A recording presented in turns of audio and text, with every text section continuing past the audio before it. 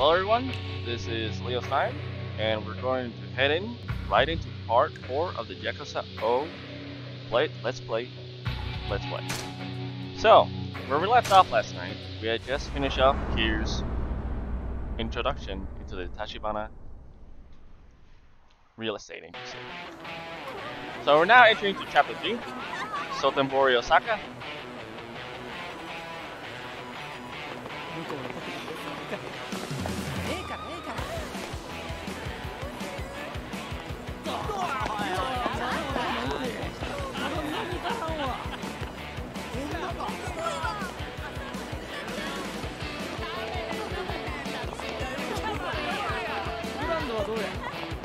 The Grand Cabaret.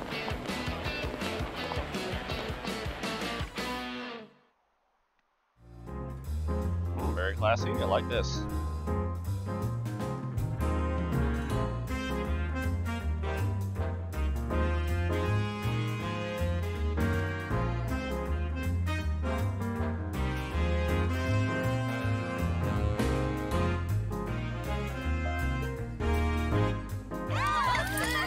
People celebrating, having a good time.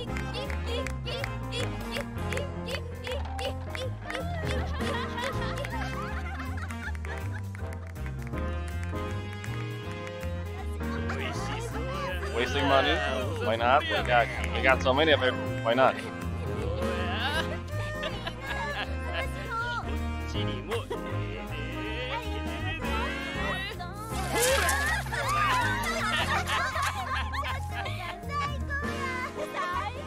Old men filled with money. へえ、こりゃすごいね。東京でもこんなに派手な店は見たことないよ。そりゃもうここが何はナンバーワンの店ですさかい。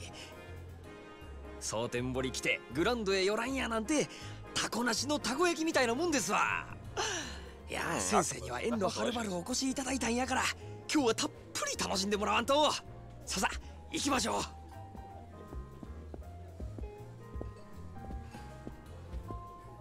I'm getting hungry for octopus. でもさ、本当に大丈夫なの？こっちってこれもん多いって話じゃない。そないなことありまへんて。もう先生何べん言うたら信じてくれはるんですか。でも蒼天堀って言ったらあの近江連合のお膝元でしょ。町ごとヤクザの巣窟みたいなもんだろう。まあましてやこの手の店なんてもう、あそこの席、あれ絶対ヤクザだよ。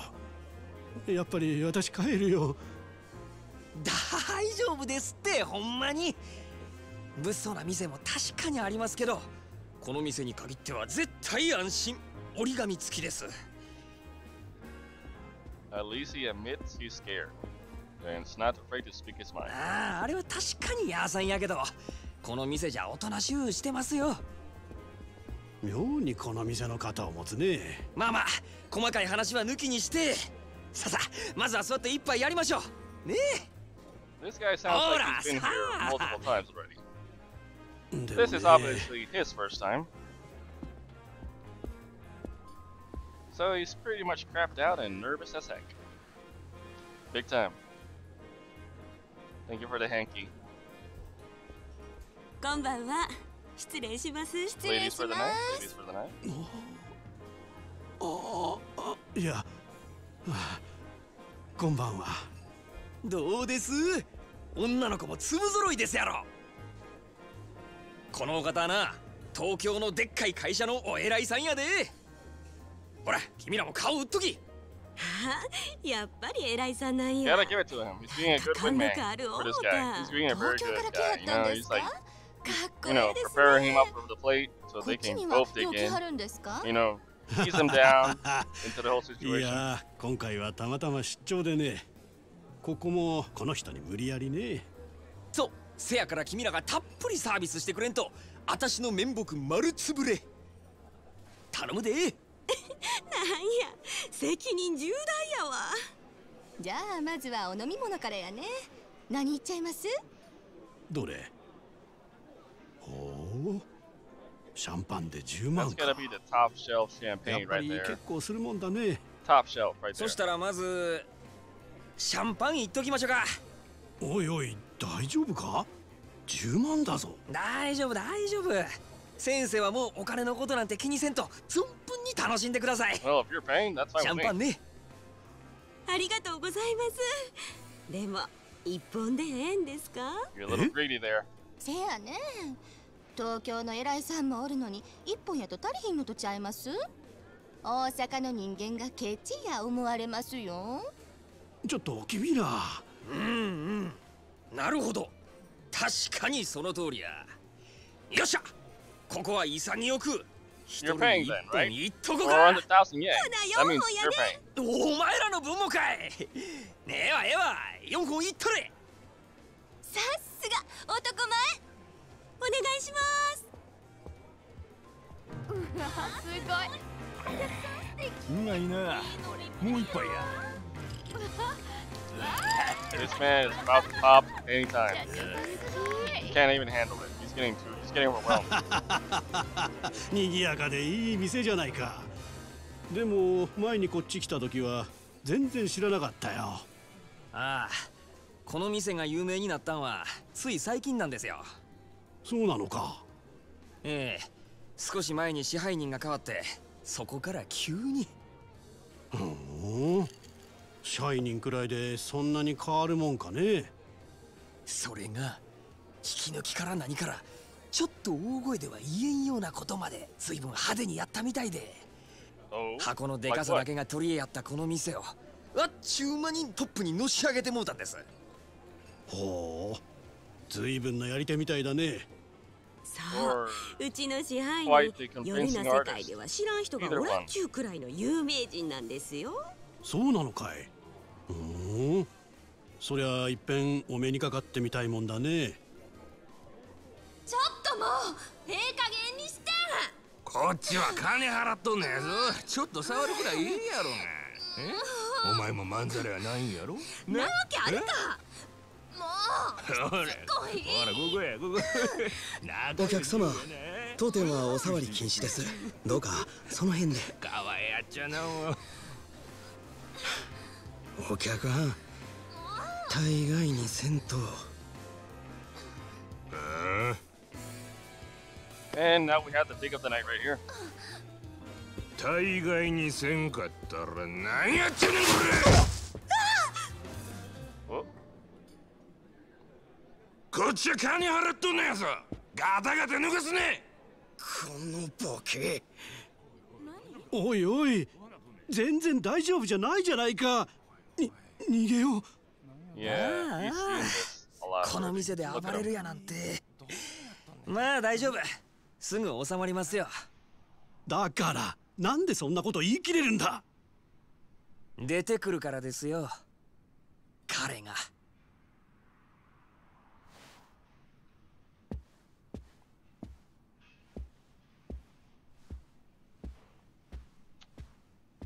And here we have the other protagonist of the game.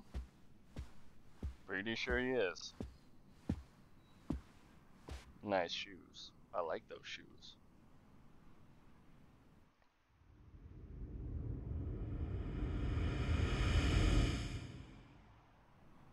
彼ってあの男か。ありゃただのケツ持ちだろお客様、本日はお越しいただきありがとうございます。何やお前、ケツ持ちちゃうんか。よく間違われます。ですが違います。せやったらなんやねん悪い。申し遅れました。私当店支配人の Oh, 真島と申します。お前が支配人やと。え、あれが例の。この店はヤクザが仕切っとんのかい。お見苦しくて申し訳ございません。こう見えても堅気です。それよりもお客様、恐れ入りますが、当店でのお触りや暴力行為はどうかご遠慮願います。気に食わんちゅうんやったら力ずくで来てみろや。その面こき落としけ。そういうわけには参りません。お客様は神様ですから。Wow, loyal to that policy, aren't you? そらええ心がけやないか。お前さんのその心構え気に入ったわ。こいつはおごりや。たーんとのいい。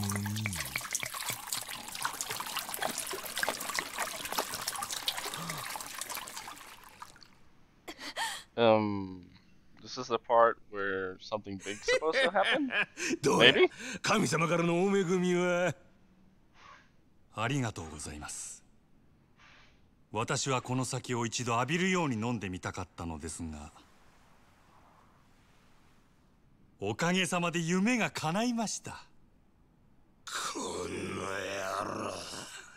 度胸や。He has Swagger 9000 right there.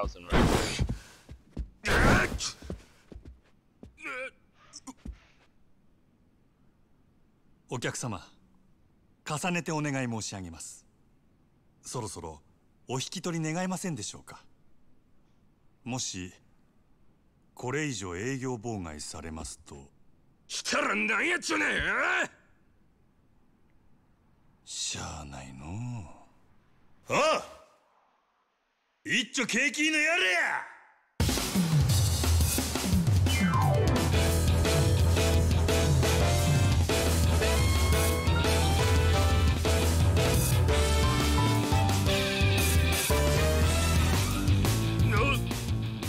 そこまでお客様がお望みなら、この真島僭越ながらお相手いたしましょう。ただし私からは一切手出しはいたしません。何しろお客様は神様。 Stick it to the policy, right to the end. まだそんなこと抜かすか。なめおってさあショータイムや。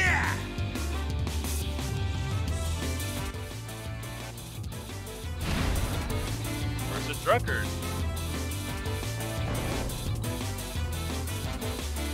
Avoid the customer's attacks. The first law of management, the customer is king. Even a punch or kick, reprisal is out of the question. For now, watch for the customer to make a move and evade their attack using X.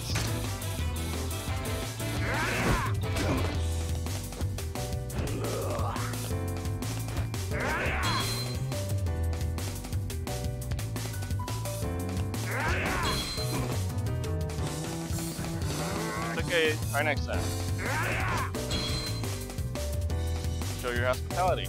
Second law of management. The customer is king, even in the worst of times. You must never forget to provide only the finest service possible. Patience shall be rewarded. This is now time to show all your customers the ultimate in hospitality.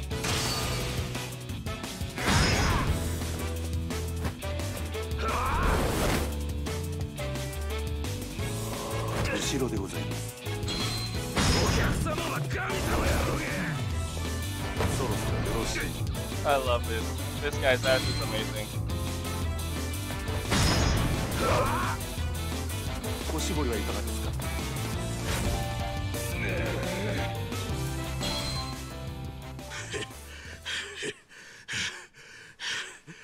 なんなんやお前は。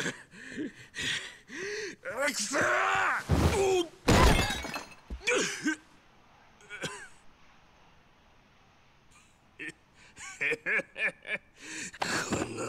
Hey, that's an ice pick. 危ない。なめんなよ。危険ですのでこちらはお預かりいたします。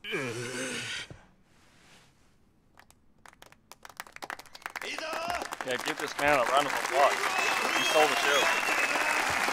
ありがとうございます支配人。さてこの野郎、警察に突き出してやる。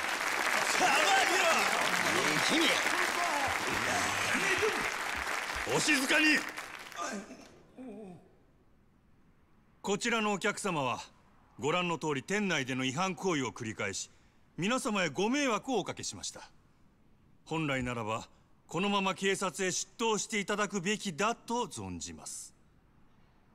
ですが normal laws and means, yes. どうかそれはご容赦願えませんでしょうか。なんだそんな。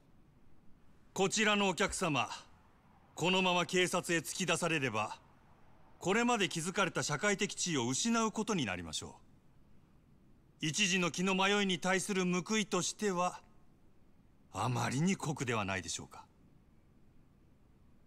What's your game here? そこでお客様に一つお願いがございます。俺に？はい。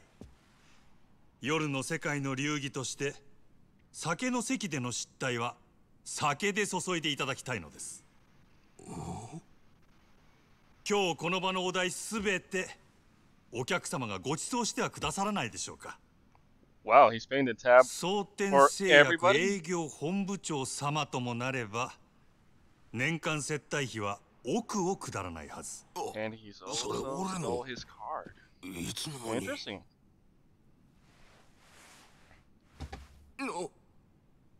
お客様を犯罪者にしたくない。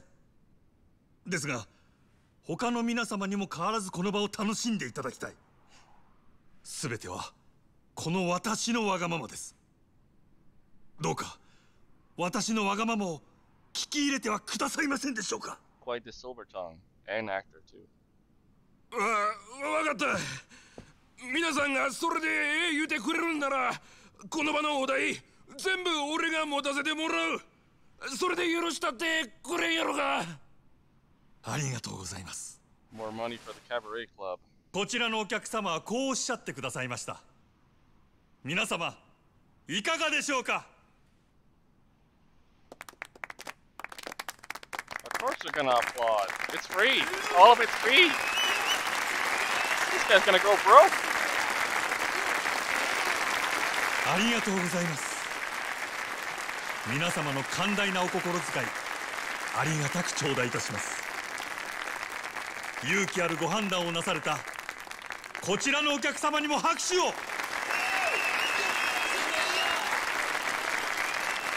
では引き続きどうぞお楽しみください。 He manipulated everything. Right from the start to the entrance, everything. He manipulated every single second of it. It's amazing. あれが With such ここ swag, の支配人。 magic, はい。 and technique. なるほどな。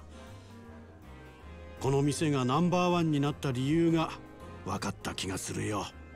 彼を見るとみんなそう言います。キャバレーグランドの支配人真島五郎、蒼天堀の夜の帝王っちゅうやつですわ。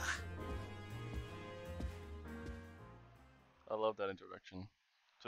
It was much more impactful than Kiryu's, but you know, Kiryu's starting out. This one obviously is not starting out.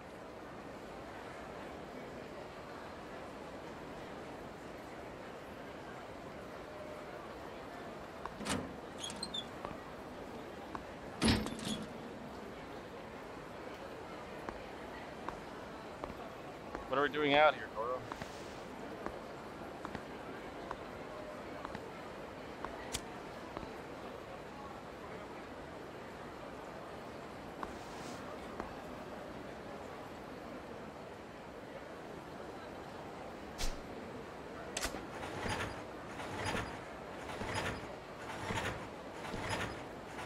Are you being watched? Kinda looks like it.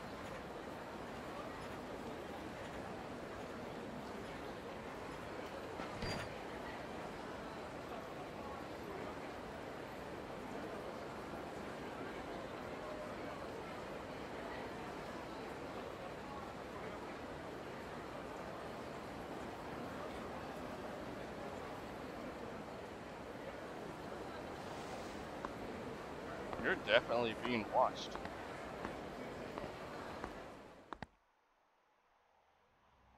But why though? 支配人、先ほどはありがとうございました。いつもすみません。フロアどうや、落ち着いたか。はい、あらかた元の通りに。ただで飲めると分かって注文がひっきりなしですよ。そうか。あいつら怪我は？いえ、突き飛ばされた小野のやつもこれといって。マキちゃんにはボーナス弾んだれよ。父揉まれて何もなしじゃモチベーションガタ打ちや。はい、それは先んじて伝えておきました。ならええわ。あの暴れてたドアホ一応見張っときや。名刺は押さえちゃるがとんずらこかんとも限らんからな。そちらの方もすでに手配しています。よっしゃ。スタッフは最近どんな塩梅や。おおむね問題はないのですが。なんやねん。先月入ったかなえちゃんなんですけど、ちょっと他の子、特に桜子ちゃんとうまくいってないみたいで。またその手の話かいな。女っちゅうのはほんまめんどくさいの。私からも話はしてみたんですが、なかなか。わかったわかった。俺からも話しとく。すみません。お手数ですがお願いします。失礼します。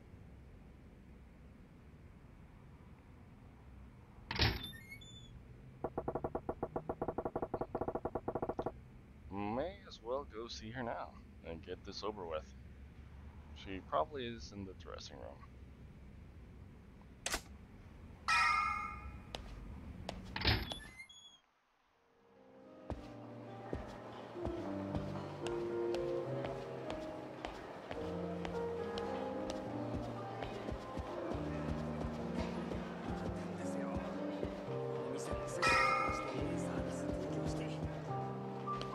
I love piano. I really do. Hey, got a minute?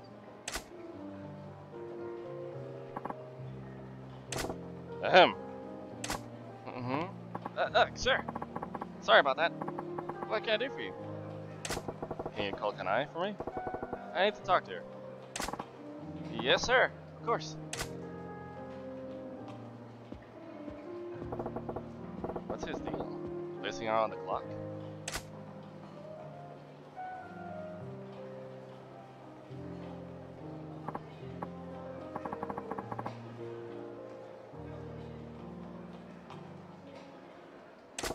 Thanks, Kanai-chan.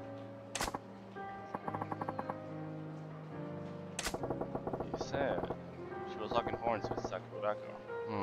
Where do I start? Yeah, you really smoked tonight, babe. I thought some new idol singing wandered in.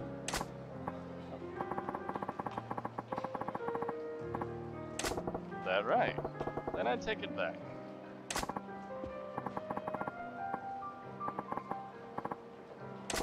Oh, well, come on. You know I can't tell a lie. Here, I'll buy you dinner sometime soon. You forgive me? This is idiotic.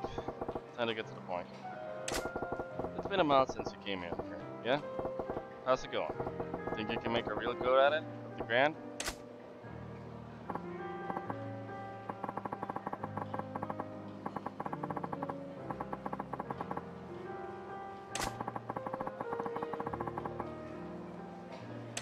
Yeah, that's great to hear. And the #1 girl from the oldest cabaret in the Keith area. Guess I was imagining things, then.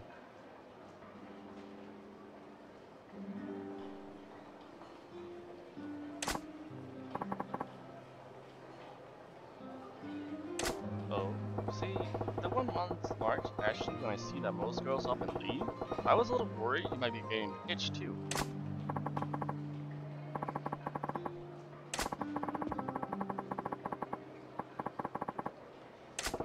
Damn, girl. Hag? That's pretty serious. Don't be like that. Sakurako's a bed here. She looks after the other girls too. Most love that about her. Try to get along, yeah?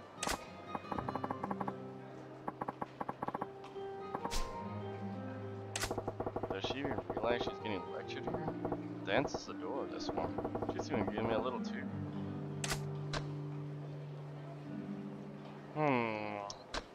I'll go more direct. I've been subtle enough. Better make it loud and clear for her. That ain't right, Kanai-chan. You gotta learn to read the room. Doesn't matter how good you are at your job or how popular you get, keep snubbing your seniors like that and you will wake up one day with nothing but enemies here. Really? That's the best you can do? I'm disappointed. I thought you'd be around here long enough to make those enemies then.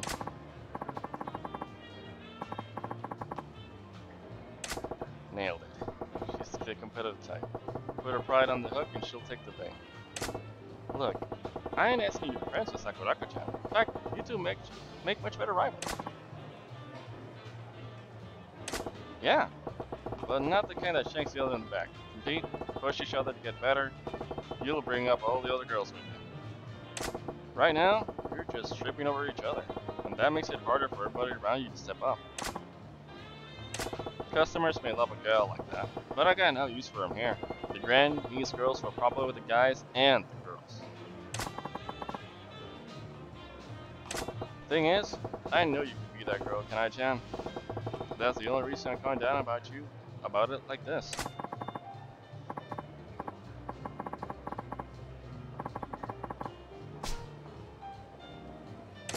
There, see? You do get it. I knew you were a keeper, kid.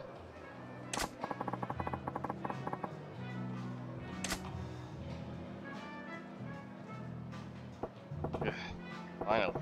Took long enough. And wait, what was that waiter steal? Can't have it zooming out on me like that. Better go have a chat.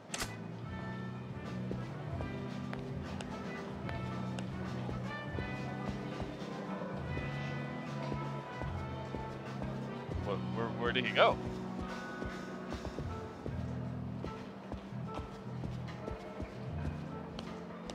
Where did that waiter go? Is he here? No, I'll keep him there. Let me go downstairs. Oh, there he is. He's looking at a column, apparently. What are you looking at the column for? Man, why the long face? Need to use staff facilities? Sir. Oh, I got a letter from my little sister back home. Yeah? What's the word? That my father's sick. Unfortunately, the doc says he needs to be hospitalized. For the procedure, they want to do runs 500,000. But I ain't got that kind of cash. Sorry to hear it. You try asking the floor manager for an advance? Another emergency a while back already forced me to ask for one. I'm afraid if I ask again, I'll get canned. Especially for so much. You're in the habit of breaking mirrors, kid? Here, I'll spot you. What? What, sir? I can't. Don't sweat it. You can always replace money. Same can be said about people. Once they're gone, that's it. Sir? As I recall, you ain't been back home in a while, yeah? Take a few days off, too.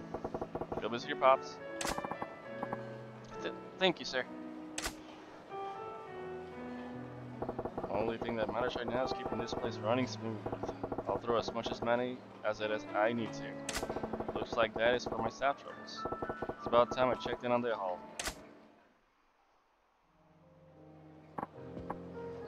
Sir? There's a problem. Shit. What now? One of the customers is placing insane orders now that he knows he's paying for it. He went down the line of our top vintage wines and started in our best whiskeys and brandies. He's already racked about 4 million worth. Sorry the price is and worked way down the list, huh? The real class act comes out in times like these. Indeed. I figure we should stop him, so... Where's he at? Show me. Right this way.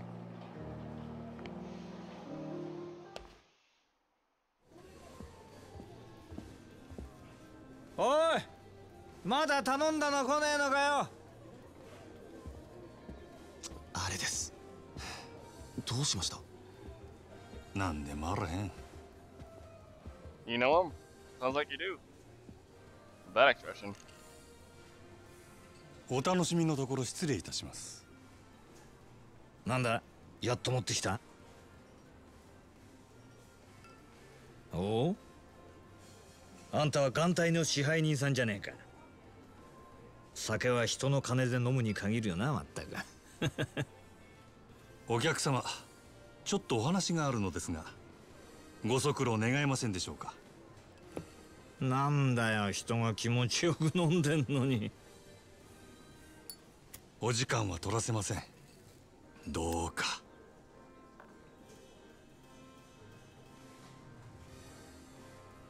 しょうがねえな。他ならぬ支配人さんのお願いだ。I have this feeling they know each other. They're acting pretty casual, and he's like, he knows, it's like he knows him. 支配人。この方は俺が相手する。お前は仕事に戻れ。はい、わかりました。さあ、参りましょう。はいよ。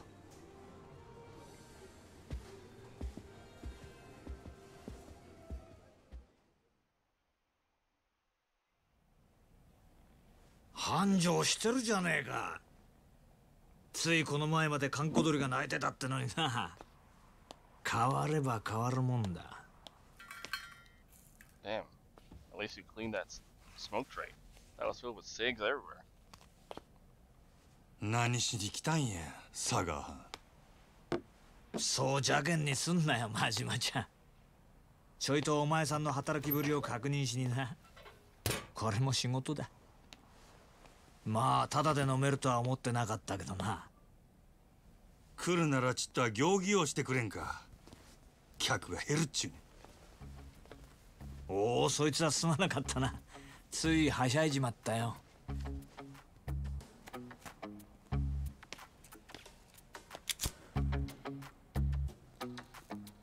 Respect.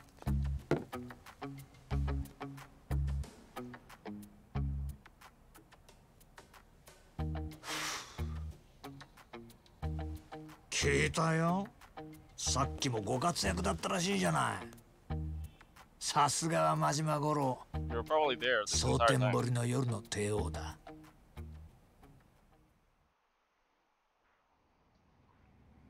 客との喧嘩を見せ物に仕立ててついでに飲み代まで取り上げちまうなんてよ、なかなか気が利いてるな。やっぱりお前仇が向いてるって自分でそうは思わねえの？アホ抜かせ。誰がこんなこと好きでやるかっちゅうね。そりゃお前今の立場のありがたみってのが分かってねえよ。金も地位も名誉もある。ところや女だって随分寄ってくるだろ。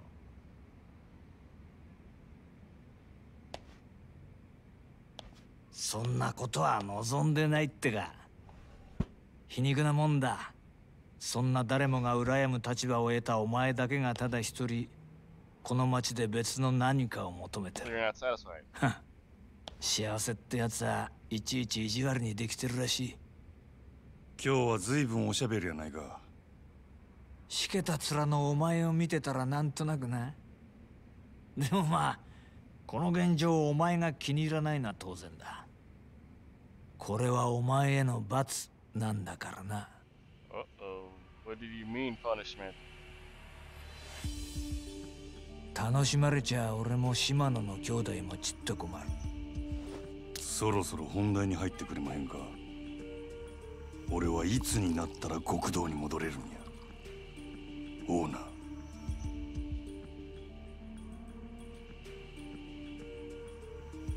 何度目だろうな、そのセリフ。どうしてそんなに極道に戻りたいのかね。俺にはわからないよ。Tsukasa Sagawa, returns to the Fifth Alliance Chairman. あんたに分かってもらう必要はない。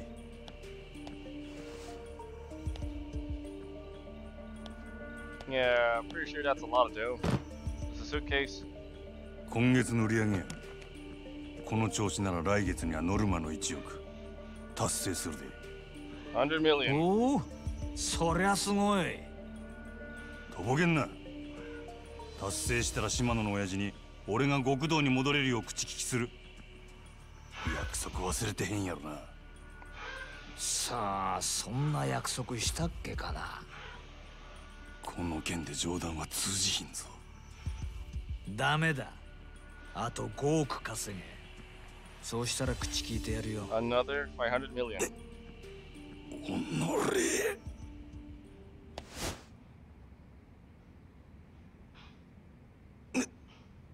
なんだ、殴らねえのか。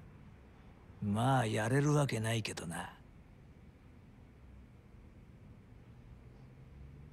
そんなことしたらお前はあの暗い場所に逆戻りだ。それは嫌だろうからな。これがお前の戻りたがってる世界のやり方だよ。ヤクザがお前みたいな金づる簡単に手放すわけがないだろう。どうだ、やっぱり仇の方がいいんじゃないか。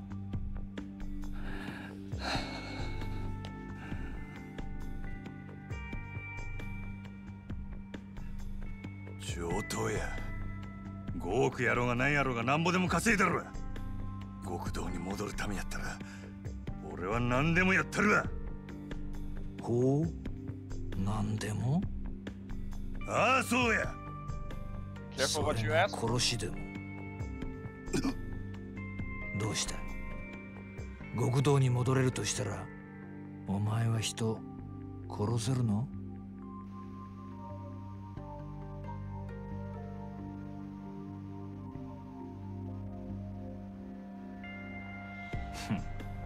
冗談だよ。いや、意地悪言ってすまなかったな。極道ならいずれそういう山を踏むこともある。お前にそれが分かってるのかちょっと聞いてみたかっただけだから、引き続きよろしく頼むよ、支配人。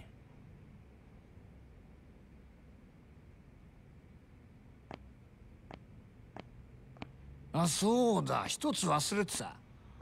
ここのホステスにノリコっているだろう。それがどないした？そいつ明日から別の店でやらせることにしたから。即戦力が欲しくてさ。ノリコここのナンバーワンなんだろ。おあつらい向きかと思ってよ。本人にはもう伝えてあるからこっちの方はよろしくな。売り上げ落ちないように頑張るよ。なんせあと5億稼がなきゃなんねんだからな。That was a dick move. It was. Losing the number one girl from the Friends Cabaret Club, meaning the income's gonna be drastically lowered.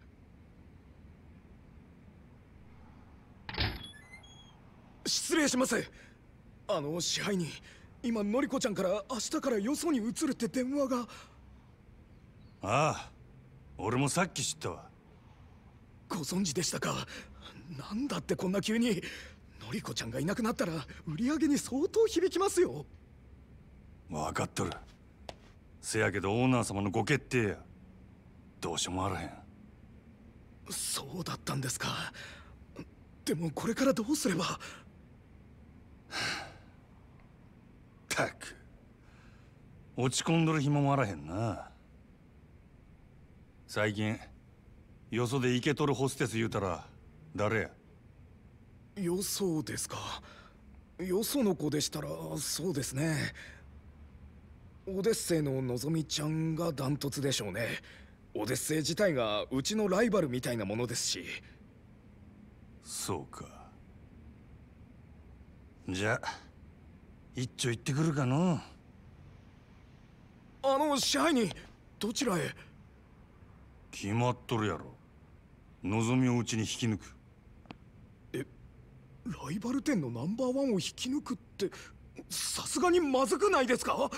そもそもそんなことどうやって。夜の世界は弱肉強食。ここでこけたらうちはあっちゅう間に崩れるで。やらなしゃあないんや。店の方は任せたで。わかりました。どうかお気をつけて。Alright, looks like we're moving.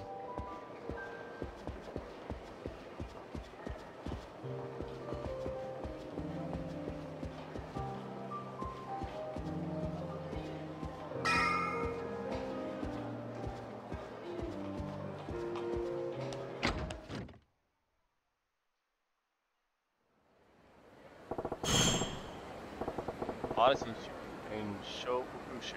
Try to pay them a little bit. Go to Odyssey.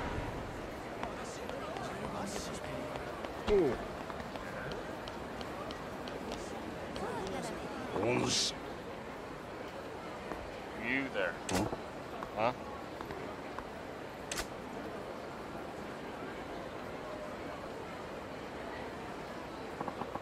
You're the master of that LL house? Grand, yes? Hi. Yes, that's me.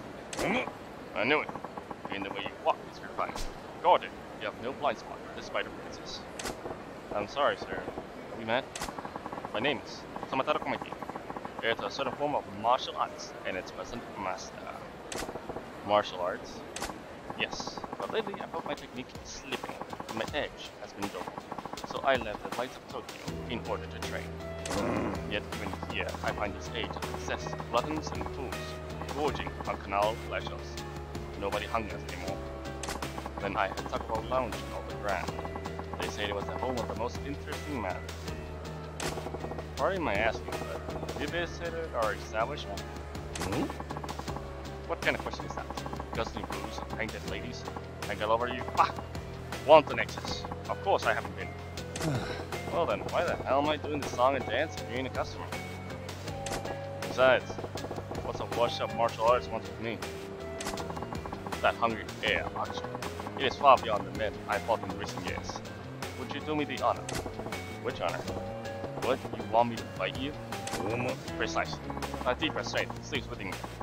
I refuse to let it lie dormant in use any longer. You okay upstairs, pal? Why you don't hear me once against profit? I'm a busy guy. Hide behind the merchant's guys all your life. I know money isn't what please that hunger, but an honest life you make a show of living, I can see the demon gnawing at you inside. There's only one way to appease the demon, son. Face the strong combat and set loose those fighting instincts, struggling to best free. And you're telling me you're that strong guy? As it happens, I am. Now do you see a reason to face me? Not that it will save my hand either way. There's no talking sense to you, is there?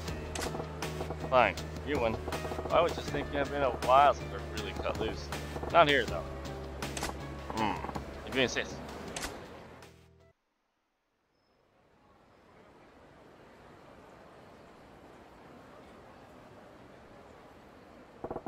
This place should work. You're awfully unhesitant in agreeing to this. I'm starting to think you keep the true extent of your strength hidden away. You must leave your reasons. I know I have mine. But the first is put the face aside the sword, leave it in the sheath to rust, and you will not be able to draw it when it's needed. What say you? Ever feel an urge to shrug off your restraints and fight to the full extent of your abilities for a change? You're offering, I'm game. I'm not too big on the idea of opening can on a creaky old guy like you, though. Huh! Cast aside such worries, even dulled. The edge left in me should prove sufficient to handle a pump like you. Show me everything you've got. Shifty-eyed man. Poke him in the eyes. Thug style. Incorporate a number of merciless attacks. Throw the eyes deep for eye poke attack. To land an eye poke attack, the enemy will turn it back to you in pain. Shoko make your thug style move.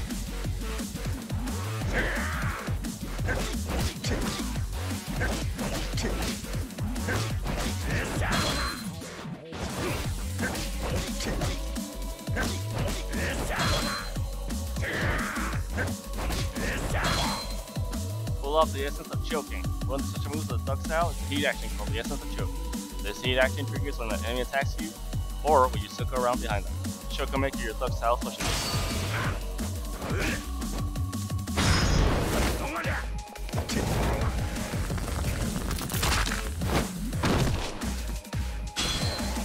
Your train is not complete. Attack Komeki, I attack Komeki with everything you got.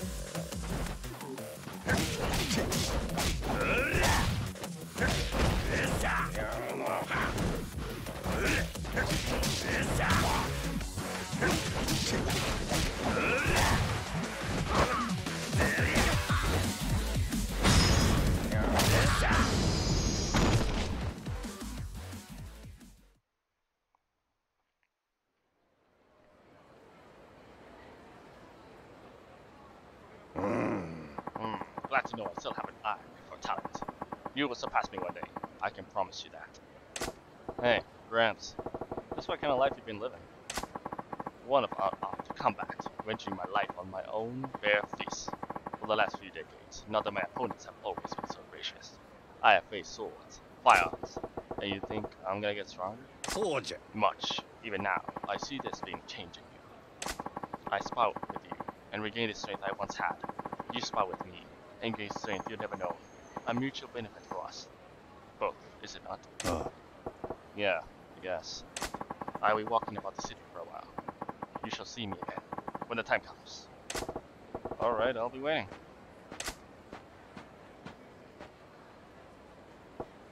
Now, if there are no more real old guys to interrupt me, I gotta go plug Nozomi from the Odyssey roster. Odyssey's in Shofukucho. I could head straight there, but it wouldn't hurt to gather some intel first. I should take a lap around town, see what kind of info I can dig up on Club Odyssey from the people living it.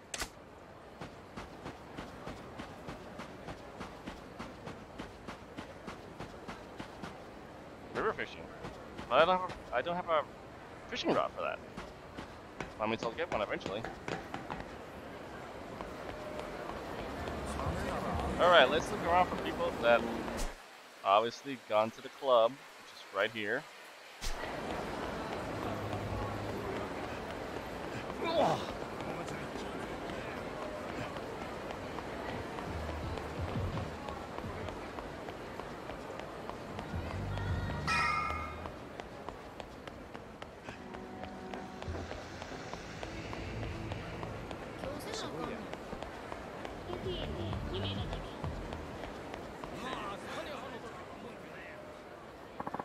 Well, good luck, kid, because I'm taking you to see the finest ladies this town got to offer. My treat. You mean it? I always wanted to try Odyssey. I heard the chicks there are ridiculously hot. Yeah, I've been there once. Can't say it was my scene. Really? It's super popular, and all the magazines get very reviews. So why's that? Well, yeah, the girls are cute, and the servants there top notch. Certainly lives up to the hype. So where did they go wrong then? It's a clientele. All the other guys there were these big shot businessmen and A-listers, old men who could light their cigs with a wad of bills if they wanted. And the girls pick up the sin of cash like sharks. A couple of nobodies like us going in there will be drowning in our own sorrows as we pass right up. Aw, not really how it is there. Too rich for my blood. How about go to the Grand then? That place any easier for a freshman like me? Ah, the Grand's great. Fantastic, actually. That's where I was gonna suggest anyway. Let's head out.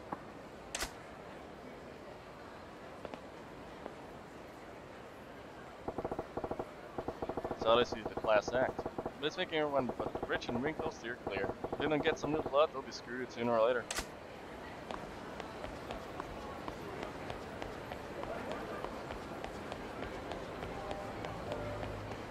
So let's keep looking, we'll find some more. More than eager to keep looking.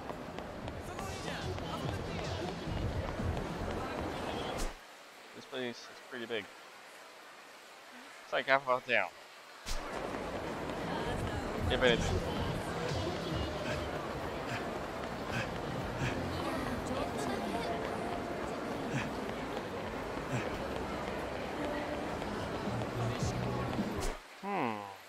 I wonder.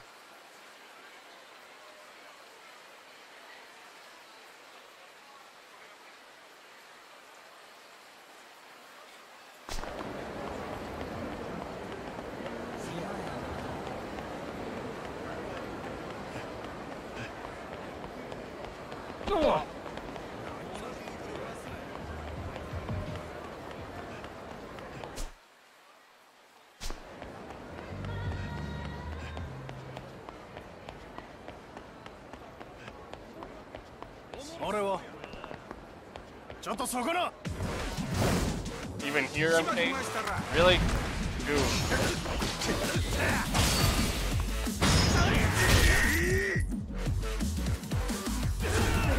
Damn.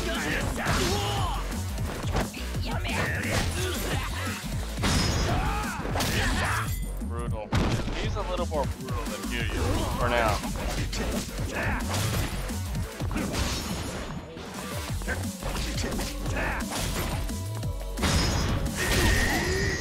That has to hurt. He's putting all the weight of his body onto that knee when he does the flip. It's me, Bob Utsunomiya. Oh, guess what I have for you? The Sotenbori Fun Pack. You got the Hanya Tattoo outfit. You got a Toughness Emperor. You got a Turner Plus. You got a stamina royale. You got a gold plate. To change your outfit, use the phone in your hideout. It only works on Premium Adventure and if you have the Dragon Dojima pack or Sultan Board Fun pack though. You're only getting this once, so take good care of it. Thank you, Disco Clown, for the patronage. I don't have any CP at the moment. I'm pretty sure. Oh, I do have CP. 15 in total. Wait, are these curious CP? I think they are. Well, he won't mind it. Hopefully. Yeah, he won't mind it.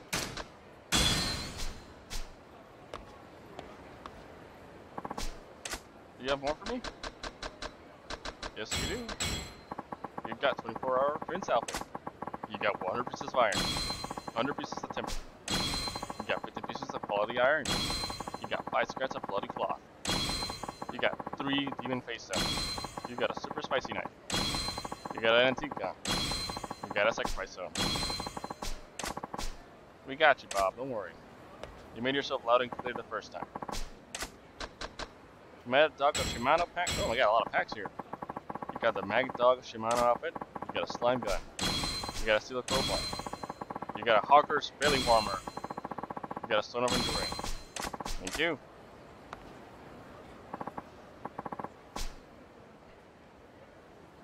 It's me.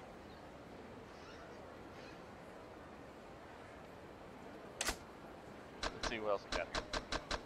Oh, the Sultan Board Fun Pack 2.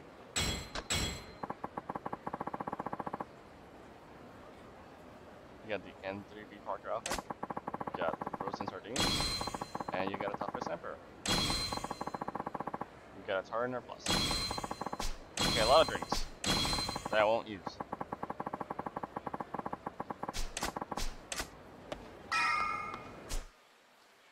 Okay.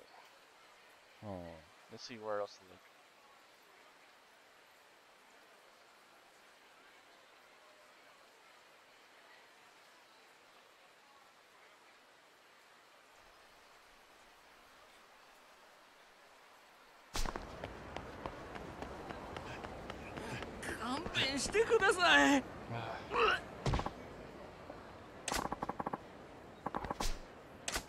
Intervene.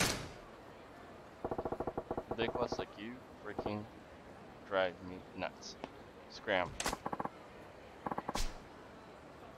Try me.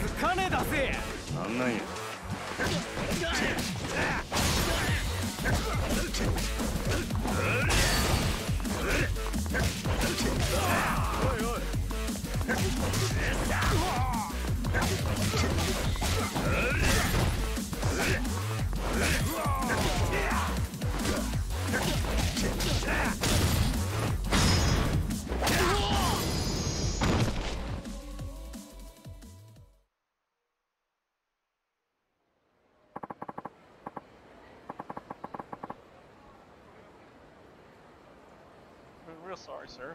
You wouldn't see us doing it again. Thanks. Dang, you're tough. Here, just let it get from me. I guess, thank you.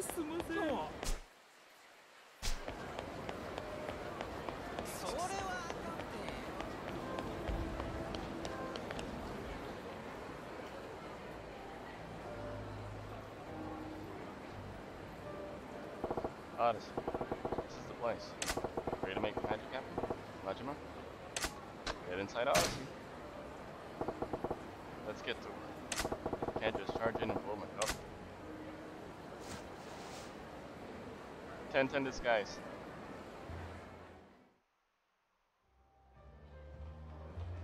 Odyssey. いらっしゃいませ。お一人様ですか？ああ。すみません。ただいま満席でして、少々待っていただいても構いませんでしょうか。構へん、待つ。ほんますみません。そしたらこちらでお待ちください。よろしければお飲み物もお持ちしますが。ああ、そんな気ぃつかんでええねん。のんびり待ちますわ。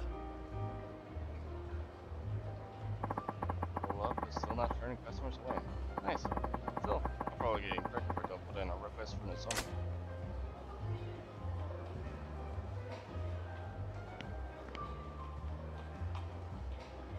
大変お待たせいたしました。1名様、ご案内いたします。こちらへどうぞ。Thank you, my good man.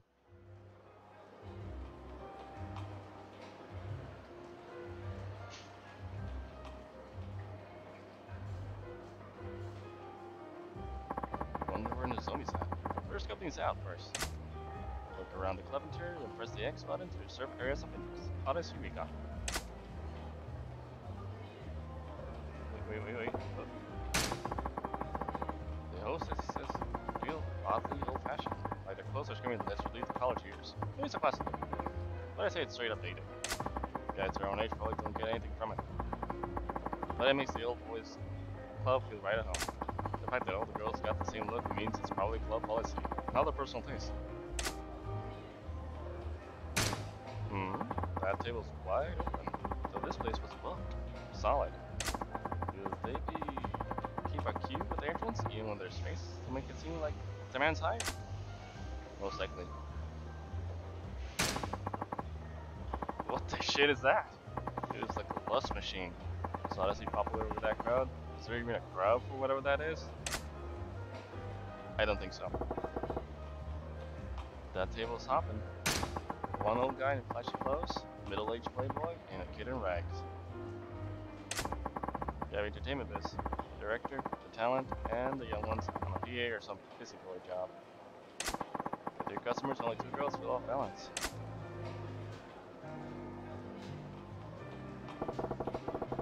That spot's looking pretty good. A pair of 60-something guys, designer suits, watches, look Italian. Gotta be in finance, maybe real estate. Doesn't look like one striker versus the other. They get a bottle and keep. Must be regulars.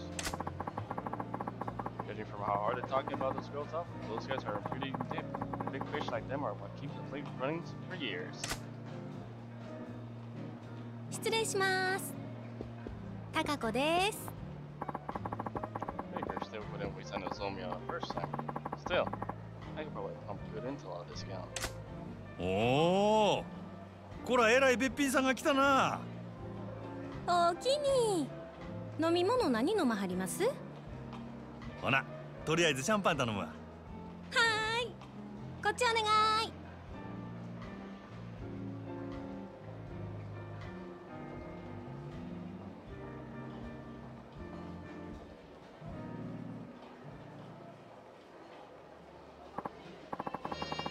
Okay, I'm going to attack you. What do I ask to get on the zone?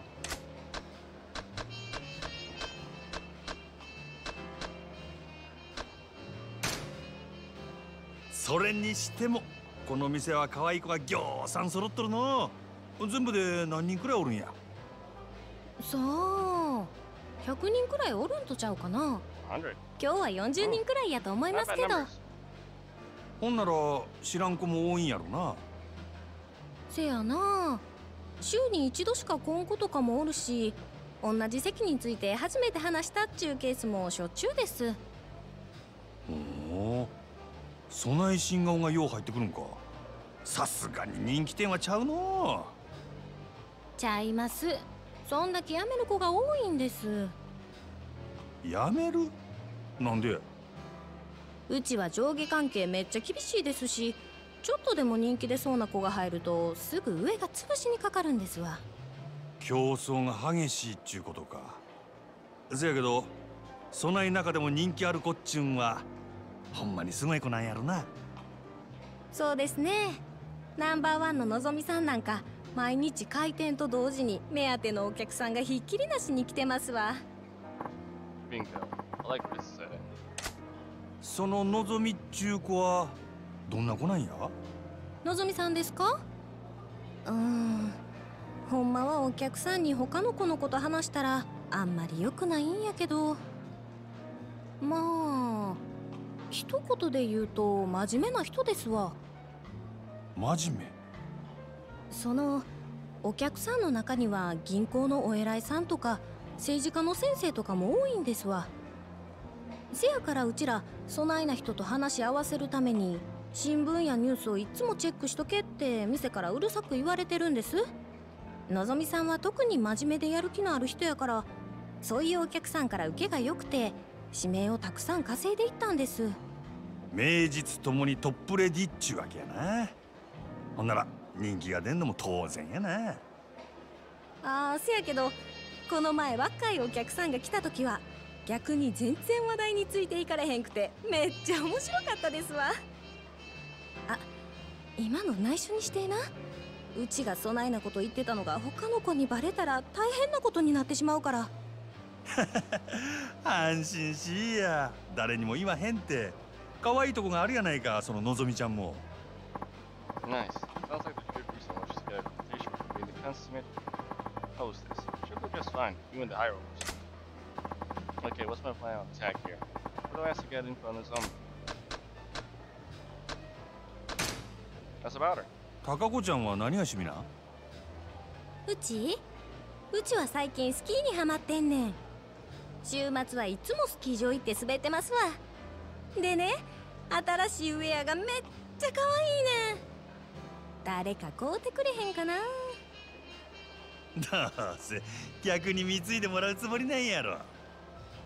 そない優しいお客さんおらんもん。なあなあ、今ならうちにプレゼントするチャンスやで。ああ、せや。サンタさんにでもお願いしや。ちゃんと靴下も用意しとかなあかんで。もうお客さんいけずやわ。ええもん自分で買うから。I'm gonna chain this girl up with a tool. Damn, you forgot what I came in. Okay, what's my plan of attack here? What do I ask to get in front of the zone? Ask about Odyssey. 今日はまたえらい混んどんな。毎日こない繁盛しとるんか？まあ年末っちゅうこともありますけど、最近はみんな強制で同伴させられてるから、その分お客さんが多いんとちゃいます？ほう、そうやったんか。けどそない必死になって同伴させるほど景気悪そうには見えへんけどな。単に意地張ってるだけですわ。意地？最近客の入りでグラウンドに負けっぱなしやさかい。今月は絶対に勝たな全員罰金とかむちゃくちゃ言わはりますねん。なんやそら。自分とこが儲かっとればそれでええやないか。なんでグラウンドが関係あんねん。うちもそう思うんやけどな。支配人はそう思ってへんみたいで。正直なんぼ同伴したって常連さんも毎日何十万も使ってくれるわけとちゃうし、新規のお客さんを増やさへんと頭打ちなんよね。ほう、なるほどな。Looks like they're really desperate to get the grand here. Problem is they're running out of steam. I'll bet they could open some fresh clients.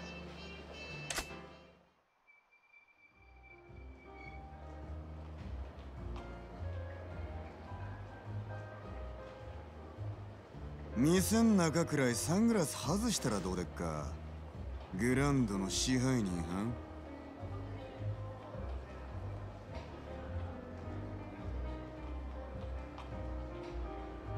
ん。ようこそオデッセイへ。楽しまれてますか？これは山形藩。オデッセイの試合に自らおいでになるとは恐縮やの。すまんの、ちょっと外してもらえるか。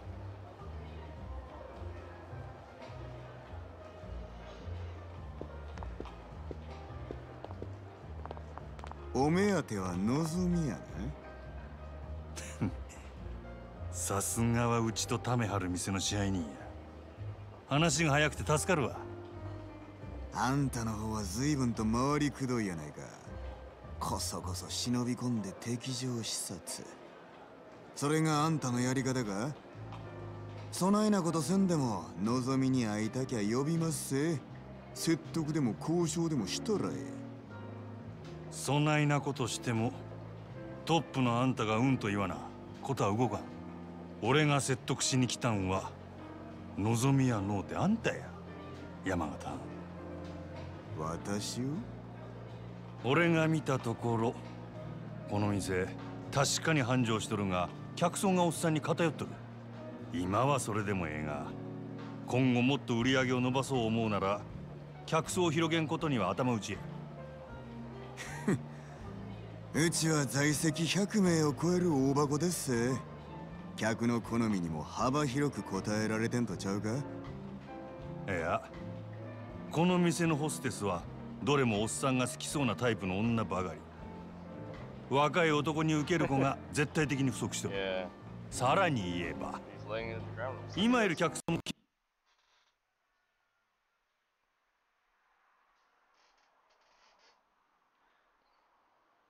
決して良くはない。金持ちのおっさんばかりのせいで高級なイメージがつきすぎてるんや。たまに若い客が来ても店の雰囲気に馴染めず、なかなか常連にはなってくれへんのとちゃうか。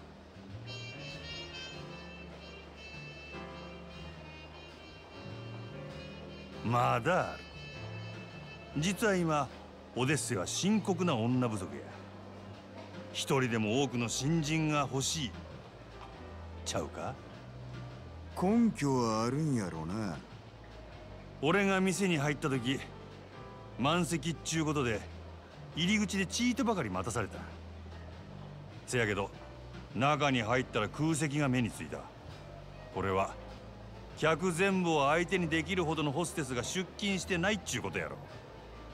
その証拠に男3人に女2人っちゅうテーブルがあった。普通はマンツーマンが基本。場合によってはクレームが来てもおかしない。よう見てはるな。ま、賢いあんたのことや。そんだけ言えば俺の腹は伝わったやろ。なるほど。こちらの事情は全てお見通しってわけやな。オデッセイのナンバーワンは望みや。けどその望みがおらんようになっても今の客層を支えるホステスは十分揃っとる。ここにはホームランバッターは腐るほどおる。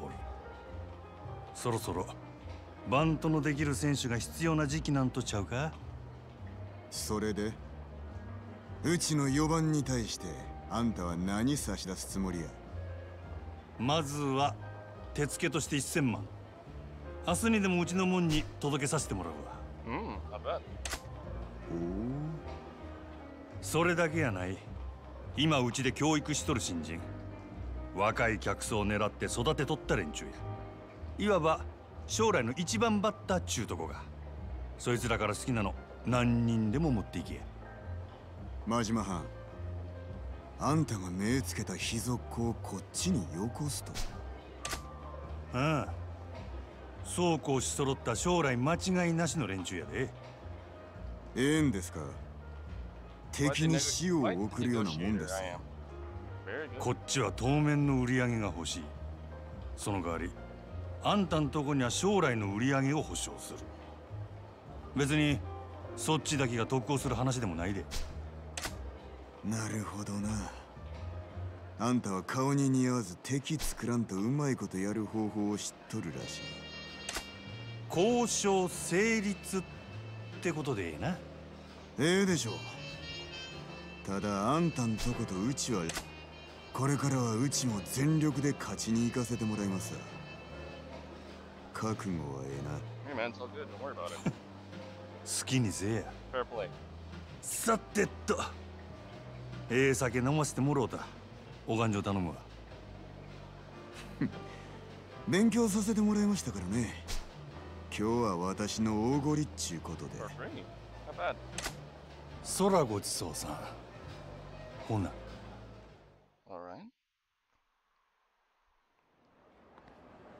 That went better than I expected. 本当ですか？ああ、なんとか引き抜き成功や。いつもどうやってそんな。ま、いろいろあんね。のぞみのシフトとか詳しいことは明日話すわ。わかりました。お疲れ様です。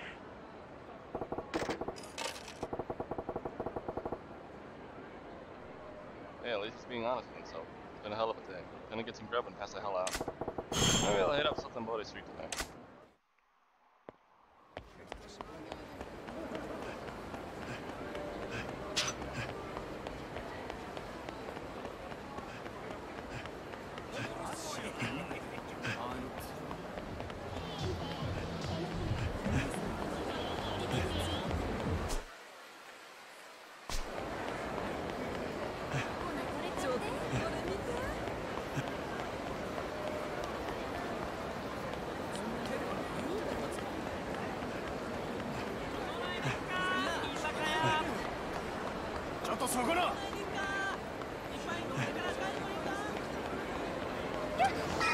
You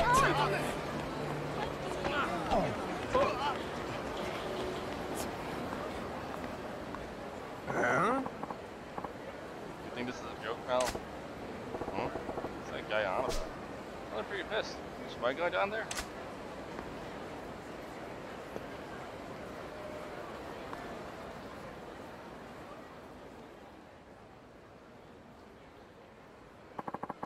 What kind of ass clown goes on a road with a big honking sword like this? Run. Don't you get any daggers or guns? You know, normal weapons? You can't see the idea of Chinese blood sword. This is why I was hesitant to sell you. You're making this about me. Awfully cocky for a 2B black market fund. The whole point of business is giving clients what they want. Sounds like an arms deal. That's not something I want to get involved with. I deal with only clients I respect. If you prove that, you're worthy of my weapons. I'm gonna go with my test. Test? The hell you're on about now? You and I will stop. Take it, taking your best. I'm getting real tired of your high and mighty talk. Fine. You wanna fight? I'll take you. See how you like your precious can opener when I'm using it on you. Indeed. That's the point. This is a test of your proficiency with a weapon. I ain't gonna feel sorry when you lose an arm of it. I straight up end you.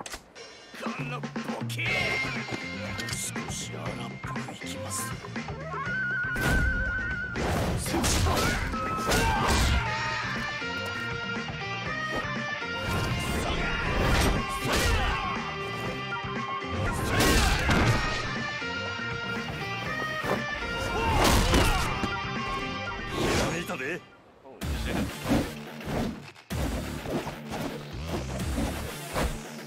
New style.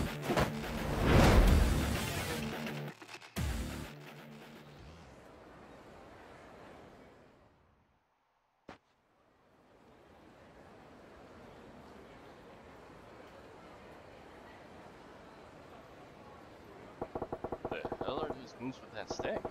That's some martial art I've ever seen. Just got the other dude's sword looking like a damn chopstick. Son of a bitch. You fail. You fail. Oh? Yeah? Well, what do you expect? Giving me a shit sword like this? That staff you got a way better weapon. This is merely a piece of lumber. The sword you hold, on the other hand, is a massive one I painstakingly crafted. What? But apparently you were unfit to wield it. I will ask that do not return to my shop again. Huh? To hell with your damn shop. I'll be burnt with you in it. Everyone said you were a dealer to beat, so I went to the boiler. They're tracking you down for what? Fraud.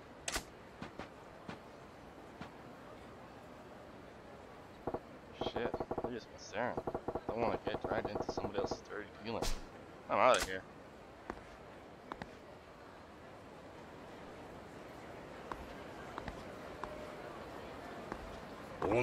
Ah, Majima. Curious meeting you here. Oh, it's you. Don't spook me like that, Gramps. I was merely wondering about in such a place. The two of us can spot around the That's so? Well, Riverside occupied at the moment. Real nasty customer at that. His name is Begu. Local arms dealer. Quite the master himself. So long as I will rest within his hands.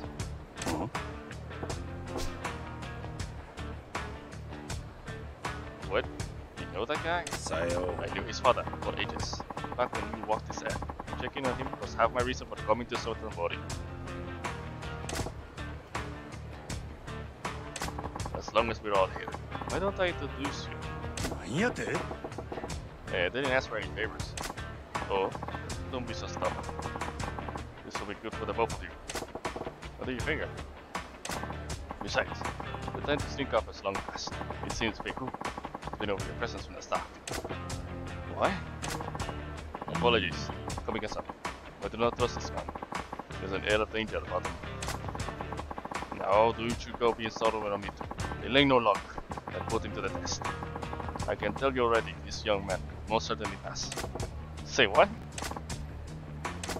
Why the hell do I gotta take a test? I got no business with this guy's shop. Come, Majima. I saw that look in your face as you bore witness to that fight. A look of inspiration. And now, your silence speaks volumes of truth. That curiosity of yours is one of the keenest tools in your armory. Yeah. Nothing fancy enough to call inspiration. Just a few dumb thoughts rolling around. Yes, but what if they were enough to match people's skin? They would be less though, straight thoughts, and more keen to a full-blown revelation. Whether you keep that revelation life or snuff is out of your choice. Care to at least give it a try. Listen, I had a long ass day and I'm tired as a dog. Let's make this quick. I assume you have no objections, Behu. You recommend him so strongly. Very well. It is settled, then. Then now, what it will be? The man is an arms dealer. He'll procure for you most anything you might want.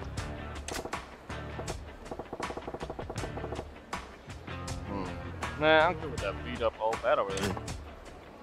A baseball bat?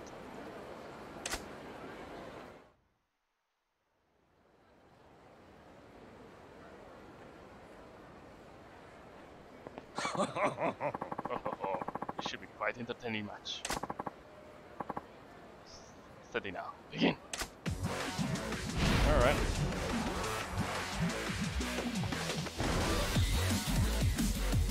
Switch to slugger style.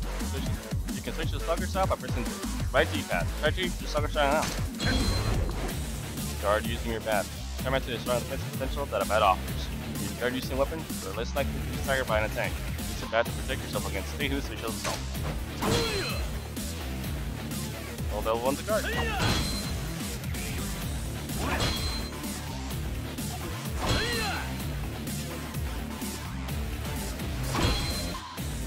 Use slugger style to be effective and pass effect.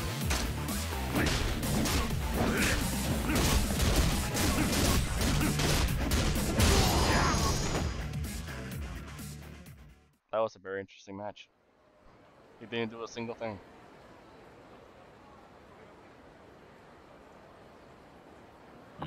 I certainly did not expect you to use a bat so well. You're quite the interesting fellow.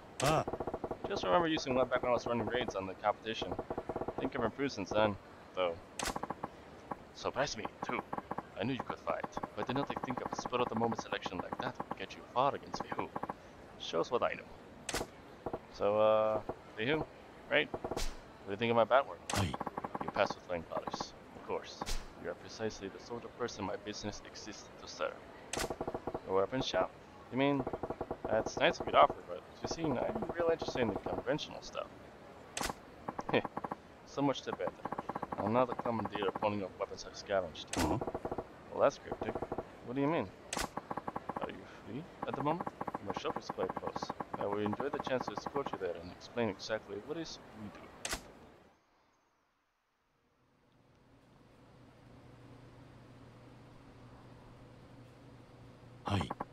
This is our shop, the Dragon and Tiger.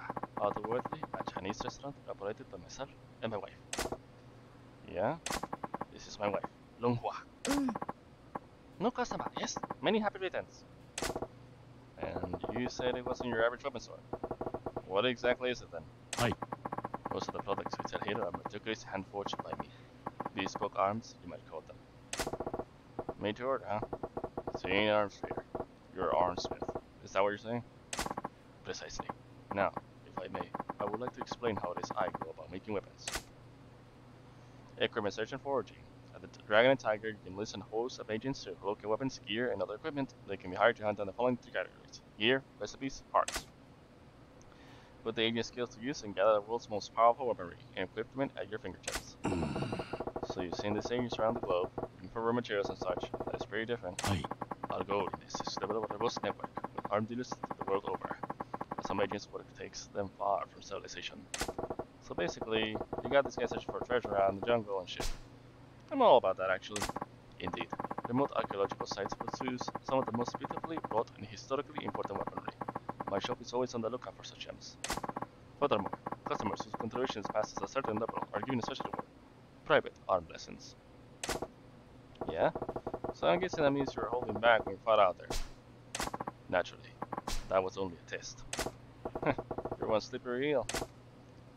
Speaking of fish, I just remember I ain't yet. I'm half starved to death here. You said this place is a Chinese spot by the day, yeah? Give me the house special, would ya? Ah yeah, you customer for the side of business too? You wait, I'll fix your feast.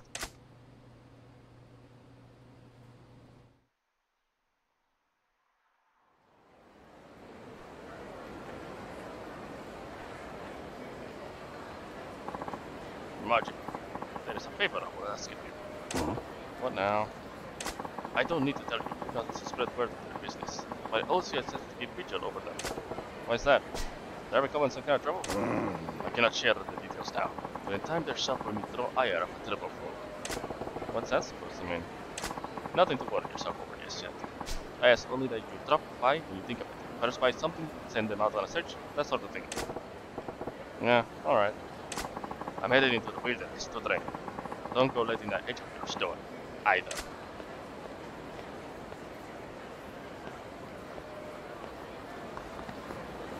Well, this is all gonna be all for Jackasap Part 4.